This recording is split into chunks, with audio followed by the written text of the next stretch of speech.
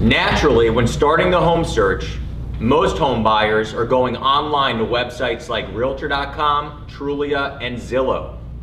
But when looking for a specific home, is the monthly payment you're seeing actually accurate? For example, I'm going to pull up a home in Coral Springs listed for $305,000. It shows me that the monthly payment for this home is $1,572. But is that the total monthly payment? What might be missing from this number? Well, if you do the calculation, you come to realize that the $1,572 payment only includes the principal and interest for this home. But realistically, there's more that makes up a monthly payment on a house.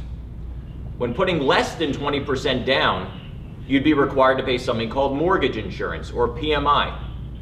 You also have property taxes, homeowner's insurance, and in some cases, an HOA fee, which really depends on the type of property you're buying.